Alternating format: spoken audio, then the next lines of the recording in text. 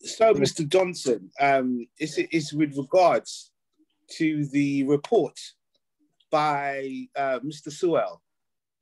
As you know, I'm from the Black community, and we find it quite offensive that such a report was written, taking on board that the previous reports, like the Macpherson reports, blah, blah, blah, blah, blah, blah, were not acted on because there was hundreds of recommendations that could have been made. No. Thank you very much, Akin Adewale, for coming along today. I hope I pronounced your name correct. It's a bit of a tongue twister, so it is. I mean, that's not completely correct. We implemented the Ferguson support in relation to what happened 20 years ago, and we've made huge strides. I mean, back in 2001, we had no ethnic minority MPs. Now, 20 years later, we have more than 22. I mean, Sajid Javid, the first Black chairman of the non-political party, a Muslim cabinet, Saeed Wasi, and even the first Black Asian secretary, Home Secretary, that is, Ms. Priti Patel. So I think we've come a long way. I disagree. I would like to address some of those comments you made earlier. The report was ill-informed. And, you talk about having a diverse cabinet, but yes, your cabinets would seem to be made up of Asians. Now, they're not exactly what we consider the black majority. Well, my only answer to that is the fact that it's whether the people of colour actually, came forward and applied for the post. That can't be helped. That's not down to myself. The door is open for everyone. I put it to you, sir, that the report is a token gesture. It fails to build upon the previous reports, such as the Macpherson reports, where it talks about institutional racism within the UK, disparity of, housing, mental health, the criminal justice system, we have police brutality, stop and search, all have an impact on the Black people of Britain. Well, what say you, sir? I have to disagree with you. It's in relation to stop and search. Stop and search has proved to reduce crime on crime and Black crime in the community. Knife crime has gone down because of stop and search. We have a lot of professional mental health workers in the NHS. Pardon? Spare me the sentiment. I mean, the stop and search is a racist tool used by the police to target innocent young Black men. I disagree. It's community-led in places such as Cornwall, such as Brighton. The ethnic authority is mainly white, and more whites are actually stopped and searched in places like Cornwall and Brighton as they are in Brixton, which is more of a Black-orientated environment. It just goes to show where the environment is where the people are, is where the stop and search will be. It's not Black on Black at all. I disagree. What evidence has shown that statistically, Black people are more than 9 times more likely to be stopped and searched by the police, more likely to be in inpatient mental health care, more likely to suffer academically within the educational system. And of course, we all know about the criminal justice service, which you and the Windrush scandal, which your predecessor was the Home Secretary at the time, and your recent Home Secretary, Mr. Patel, fails to act, and they're still waiting for compensation. After it was your Tory government that put in the hostile environment. How could the report says that there's no such thing as structural racism in the UK? There is no such thing as structural racism in the UK. We have made huge strides over the last 20 years. And in relation to Europe, we are the most diverse country in the whole of Europe that has embraced people of colour, the BAME community, as they call it. And as for the Windrush, we actually apologise for the Windrush, which I might tell you was before my time. Same Conservative government, same policies that you are upholding. It with may have regards, been the same Conservative government, but that was in 1941. I cannot be held accountable for things that happened before I was even born. Come on. but you Come could have on. made the change. You could have made the change, Johnson. We have made changes. That's why Priti Patel is the Home Secretary of colour. We have Sajid Javid, who is of colour. Nafi Sherwood, who is of colour. And half of the cabinet is made up of colour. What more do you want? I mean, if you want black people to come in, then they have to apply for the job like everybody else. Yeah, I find it hard to keep a straight face.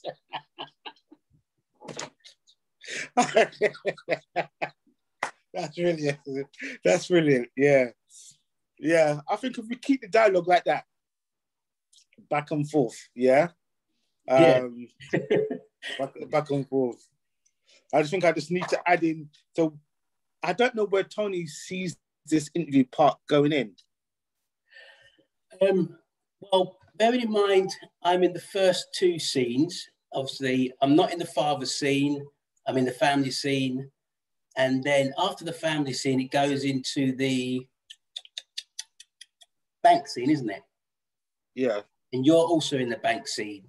So the only way I could see it fitting in in order for me to do my costume change, etc., would be after the family scene, because then I'm not in the very, very beginning of the bank scene, and I only come in at the end of the bank scene, and that will give you time to maybe change your hat or whatever. I don't know.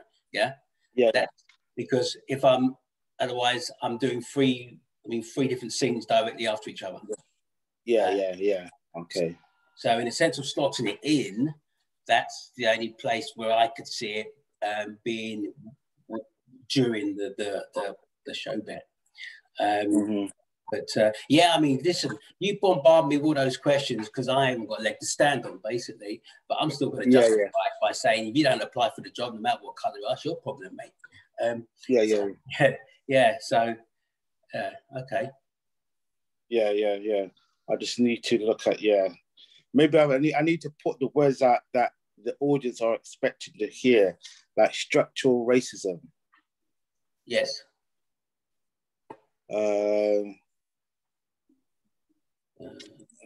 Yeah.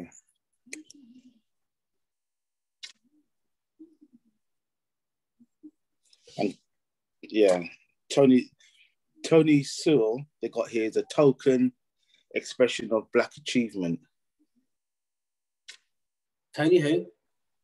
Tony Sewell, the author. How do you spell his last name? Sewell. He's a black author, yeah? Pardon? He's a black author, yeah? Yeah, he's the author. Oh, he's the author of this commission. The report, yeah. Oh,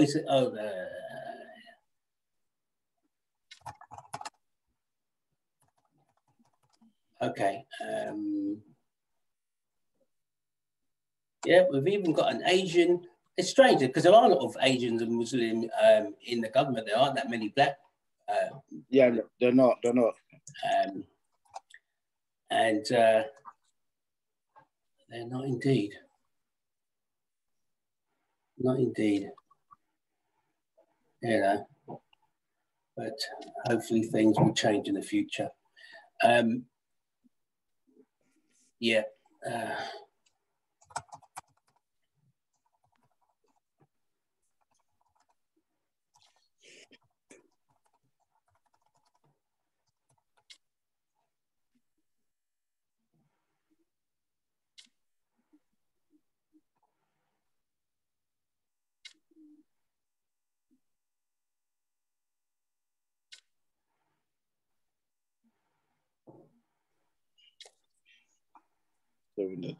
So I need to look at the Windrush report.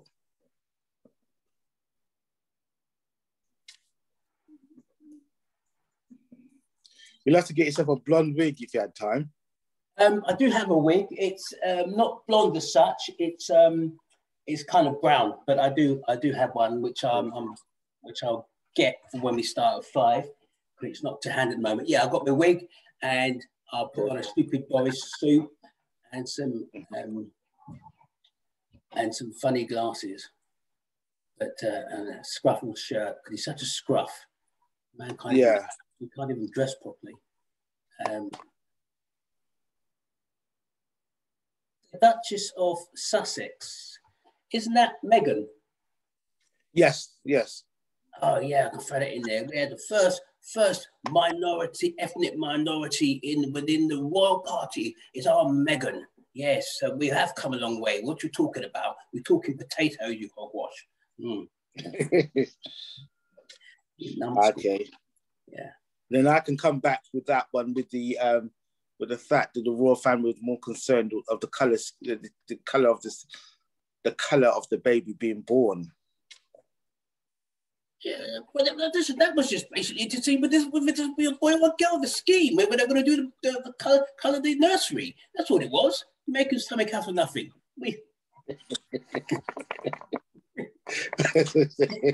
Oh dear.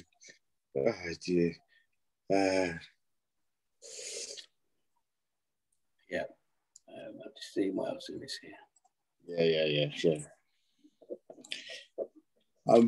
You know, Black people feel let down by the report. How can they feel let down by the report? The report has come a long way. Of course it has. In 20 years, we have more people of colour in this fantastic city called London than we've ever had, you know. In the last 20 years, you've had more Black people in prison, incarcerated, and in the mental health system than you have ever had. That's because they committed more offences. Because they was targeted by the racist conservative policies. I disagree. Well, when Labour was in power, there was less support for single parents, for people of colour, for all kind of people of education. The Conservatives have come a long line of austerity and oppression, and we have made certain things. And yes, we have to be tough. You know, we're tough on crime and tough on the causes of crime, and clearly it worked. You know, we're stopping migrants coming over in their boats, but it's very difficult. A racist policy, because a lot of them are coming from war-torn countries. Well, they should stay in France. That's part of the treaty. That's why I opted to come out of Brexit so that we could stop that happening. And never racist policy, because you feared that Britain, this great Britain, was going to be overrun and swamped with foreigners. Well, I'll put it to you, sir. And foreigners can be of all colours, not just of black or BAME, as we call it. You know, I'm going to write a song and do a song about the BAME community. However, yes, we have to protect our borders, and if people want to come into this country, they need to bring their skills with them. You know, we just can't sit around and pay for people to be on benefits. You know, whether they're of colour or not. You know, get up and get. A lot of the Black people and Asian people in this country have a lot of skills to offer. A lot of these skills are being totally ignored because of the color of their skin. And because you have a large majority of people who feel threatened by people who are non-white.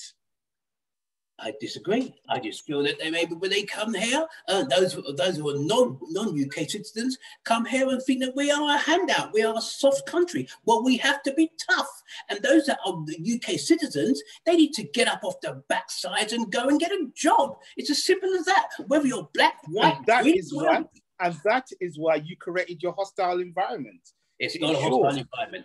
It is a hostile environment. 10 Downing Street is open to all. Anyone with any kind of ambition can apply for the same post. And if they think they can do the job better than me, whether you're black or green, go forth and multiply. Maybe not. That's what I do with all the women I have sex with. Anyway. Yes.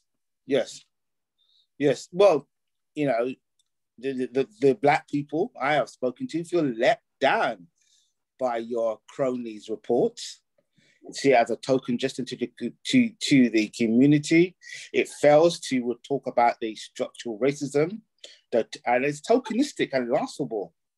You know, you talk about the Rinwash, you know, you put in a hostile environment in place, and it affected the Afro-Caribbean community the most, who came here on the calling of your then Member of Parliament, Enoch Powell, who then went on to state the River of Bloods.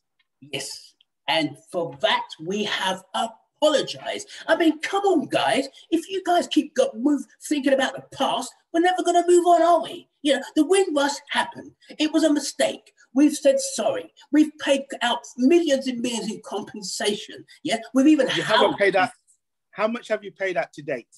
We have housed people. We have given people their their UK passports, and we've got to move on. We've got to move on. You guys keep living in the dark ages. Oh, did I say that word? Sorry. You guys keep living in the past, and all that's going to do is breed resentment. This report is actually bigging up the people of BAME rather than putting them down. Let's just move forward. I mean, this is ridiculous. Of course it is. I would prefer it if you didn't use the term BAME. It's quite offensive.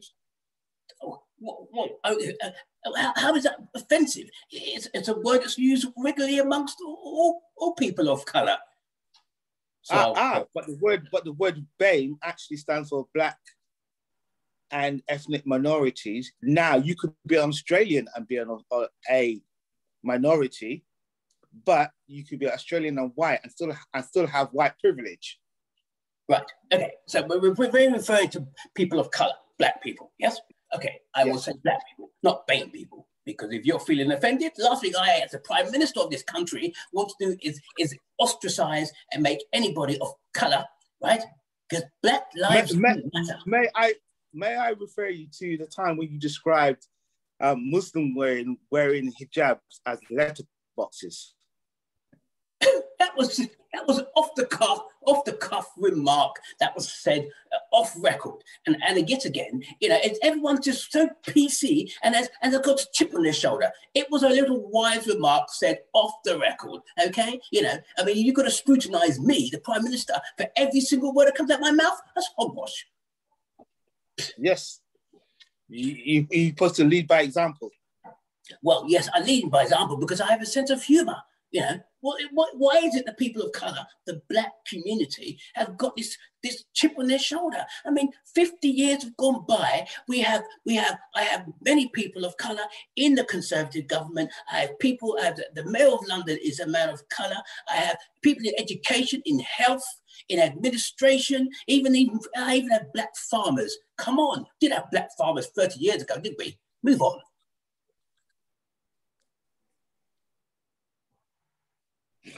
I like that. I like that. Dear, okay.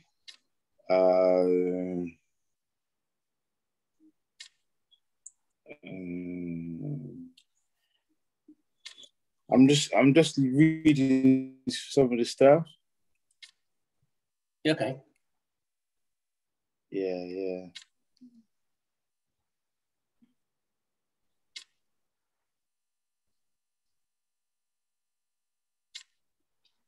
Okay.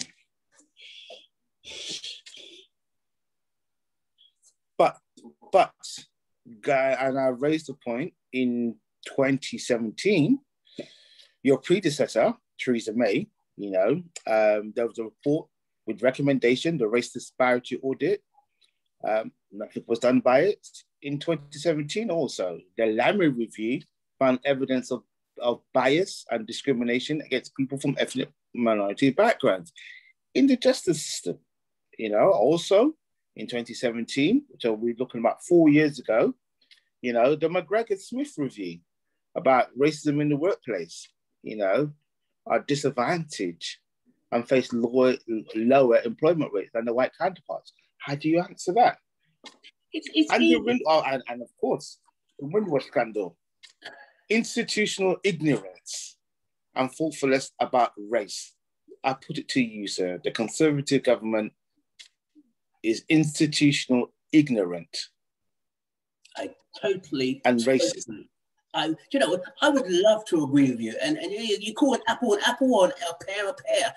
It's just so far from the truth, as I've explained. And I'm not going to keep going over the same thing. I've explained. Look at even sport. We have got people of colour, British World Championships that are Black. We've got the Formula Championship racer, Lewis Hamilton, he's also black. We have loads of black people that have achieved far more than their counterparts who have who are white, who've had more, who've had a kind of handout. So what are you talking about?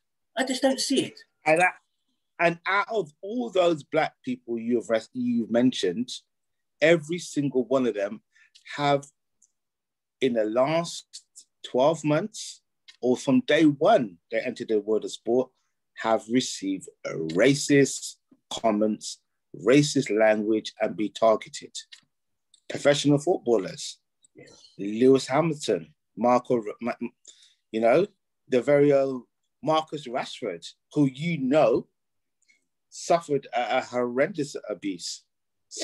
So that is why we as the black people feel let down by the report. And we would like you to repudiate the report, commission a brand new one, somebody independent, somebody respected within the black and Asian community who know what they're talking about, rather than pander to the conservative government.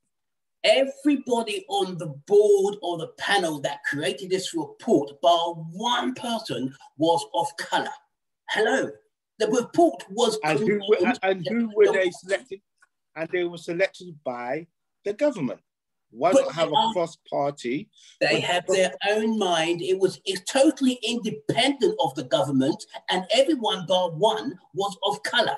So how can you say that this report is biased when it was completed by people of colour? Where did you get this man from? Oh, God. It's preposterous. It is preposterous that we have a prime minister like such as yourself in power. And I think on that we should end it, because that's a really good thing to end on. What was that? What do you reckon? What was Eddie? What was said it is. What did I say? What did you say? When you said it is preposterous that I should be talking like that, and I said to you, it is preposterous that we should have a prime minister like you in the first place. I love that. Yeah. Okay, well, you know what? Thank you very much. That's all from the cabinet. Same time next week. Well, who did you get this man from? It's pathetic. Yeah, cool. Yeah. We just got to. I think if we. Sorry.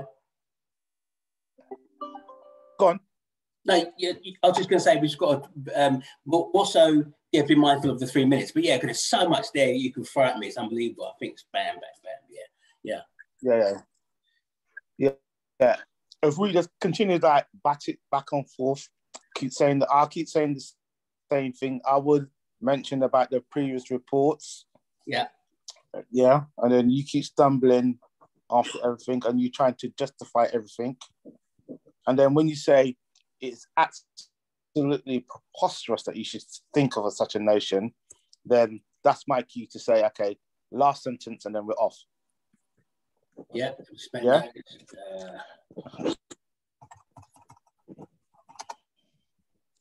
Yeah, that's fine. I mean, like I say, I'm going to do my very best to avoid every single answer by saying, yeah, we've got Floella Benjamin, who's now an MP. She's really good at when she was doing a magic wonderbout or whatever it was called. Yeah, I'll just find some nonsense to just counteract what you're talking about. And it's flawed. Yeah.